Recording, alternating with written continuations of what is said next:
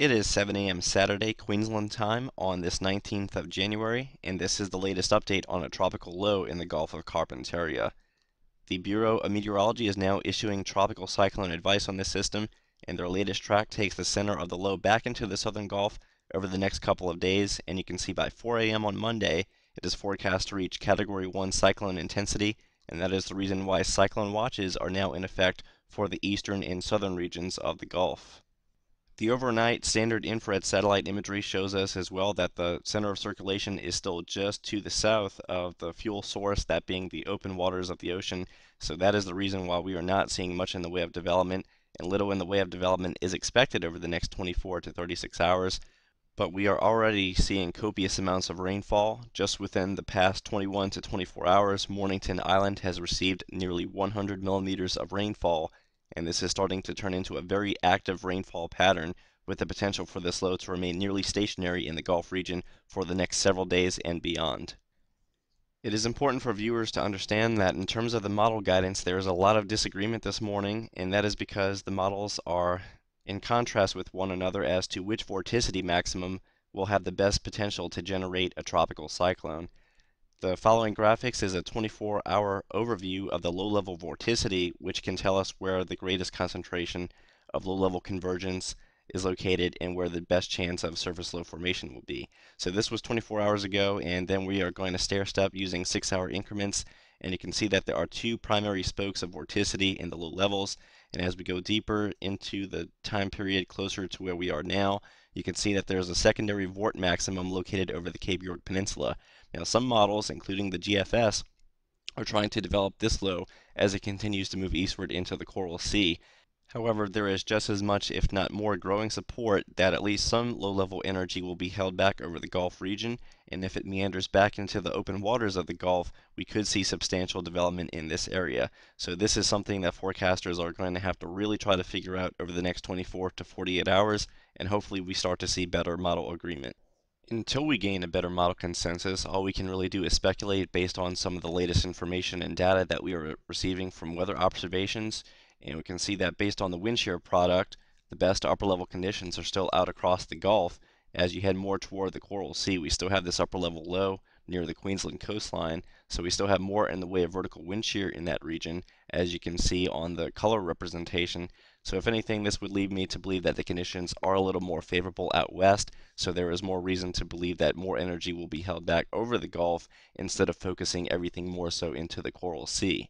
Nonetheless, this morning's run of the American GFS model is still adamant about developing a secondary low near Cooktown, Australia, in the Coral Sea over the next 24 and 30 hours, and this still seems very suspect. Once again, the GFS does suffer from convective feedback issues. It cannot handle the convection, and oftentimes it develops too many surface lows as we get a lot of convection, and that could lead to falling surface pressures, but the GFS just overdoes it too often.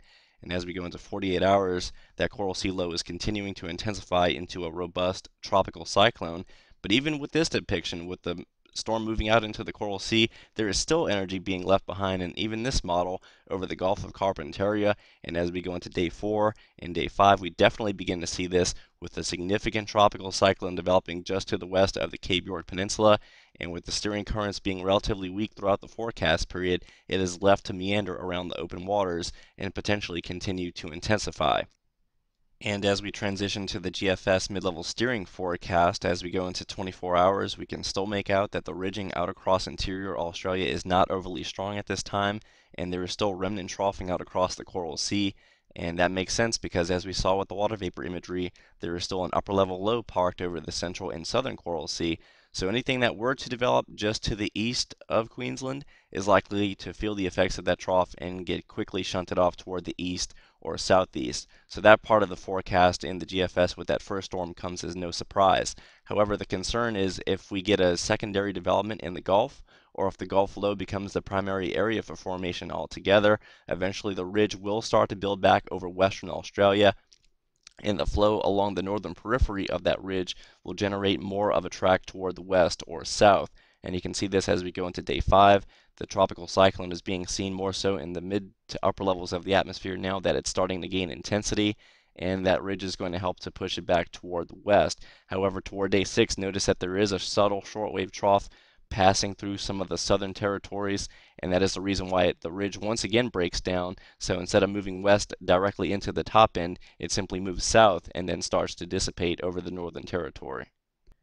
Meanwhile, the latest 12Z run of the ECMWF, which is oftentimes more reliable, is actually showing a much more simplistic scenario. As we go into 24 hours and 48 hours, you can see that the main low is still out across the southern Gulf, and as we go into day 3 and day 4, it is not buying into the idea that the main low will develop to the east of Queensland. It is still focusing all the energy into the Gulf, and we are definitely seeing at least a Category 1 cyclone by this time. And by day 5, it is now trapped with very weak steering currents, so it is left to meander around the Gulf while continuing to strengthen, and this would be a significant tropical cyclone landfall for the western and southern regions of the Gulf over the next 5 to 7 days. This is now the mid-level steering forecast from the ECMWF, and you're going to continue to notice that there are a lot of similarities between the GFS and European runs in terms of the overall steering mechanisms. It's just a matter of how differently the models are handling the convection and which lows will become more dominant, because otherwise there is pretty good agreement. This is now 72 and 96 hours. The main low is out across the Gulf. The ridge is returning to Western Australia, and by day 5 and day 6, we are starting to see a weakness in the eastern periphery of the ridge, as we do have that trough passing in toward Tasmania, and that would be potentially just enough to turn the storm to the south and then have it finally make landfall. The operational run of the ECMWF also appears to have support from the ensemble mean, which is an average of the 51 different European model members. And as we go into day 3 and day 4 and even day 5, you can see that the European ensembles are also appearing to develop the storm primarily in the Gulf. And as we go into day 6 and day 7, it is starting to take that southwest path towards the Northern Territory. But don't be overly concerned yet. Even if the Gulf low were to remain nearly stationary, if it continues to hug the coast throughout this time, then there is a good chance that we will not be dealing with a significant tropical cyclone. So land interaction will continue to be the wrench in the intensity forecast, and we've already seen the low meander around the coastline more than expected over the past 36 hours. So to be able to tell you what the intensity will be 4 and even 5 days out from now, that's almost impossible to say.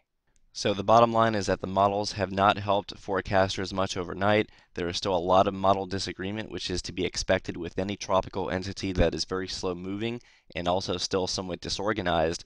But interests across the Gulf and northern Queensland, including the Cape York Peninsula, all interests there are advised to keep up with the weather over the next several days. Even if the tropical cyclone does not become overly significant, it is already apparent that we are dealing with a significant heavy rainfall and flooding situation. We're already seeing those rainfall totals creep upward near the coastline, and those totals are only going to increase as time goes on. So stay tuned to the Bureau of Meteorology for more updates, and we will continue to supplement the information with more videos here at 28storms.com.